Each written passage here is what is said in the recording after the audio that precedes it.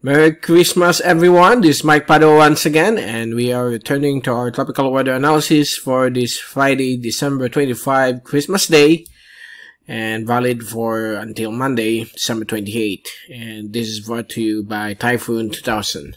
Let's begin with our update. Here's the latest graph set beginning tonight, December 25, 8 p.m. Friday until tomorrow, 8 p.m. Saturday. We have a shallow LPA, which is currently developing to the southwest of Palau, or southeast of Mindanao, and it is moving rapidly or quickly towards the southern coastal areas of Mindanao. So expect some rain conditions by tomorrow evening over these areas in Mindanao. While here across the 3/4 of the country, particularly over Visayas, Bicol region, and the whole of Luzon, Mimaropa, Sulu Archipelago, including the Batanes and Babuyan group of islands, we have the prevailing northeast monsoon, bringing some breezy conditions of winds of up to 60 kph, with some passing on and off rain showers or thunderstorms, particularly along eastern Visayas and Bicol region. And we have here a tail end of a frontal system, which is over the northern portion of the Philippine Sea. And just watch out for possible flash floods or landslides, just in case you have experienced a strong thunderstorm over your respected areas. So far, this shallow LPA is not expected to intensify into a tropical cyclone. It will be remaining as a low pressure area, as it is expected to pass over the southern coastal areas of Mindanao, and it's likely to become a moderate LPA once it moves over these areas of the southern portion of Sulu Archipelago. And here, the northeast monsoon will start to weaken, beginning tomorrow noontime or evening, or afternoon, through the evening. So expect winds will shift from the east, but some heavy showers is likely along the eastern sections of Bicol region and Visayas. Watch out for some big waves from the sea, particularly along the coastal areas or the seaboard areas of the Philippine Islands. Let's take a look at our fast animation. So here's the latest from CIMSS Tropical Cyclone page, and you can clearly see here the LPA right here with its extending surface or trough affecting the southern portions of the Philippine Sea, and some cloudiness with some showers or thunderstorms moving towards the Bicol region as of this time. And as we look at our windy.com zoom in satellite animation, this is the infrared through the evening. You can see here some scattered on and off rains and possible thunderstorms across the Bicol region, and also here along Bohol and southern Leyte. So far, these are scattered, and it's not widespread as of this time. And as we look at our 3-day rain, pressure, and wind forecast from ECMWF, courtesy of windy.com, you can clearly see here at 9 a.m. tomorrow, Saturday, the northeast monsoon is still prevailing over the mentioned affected areas, but some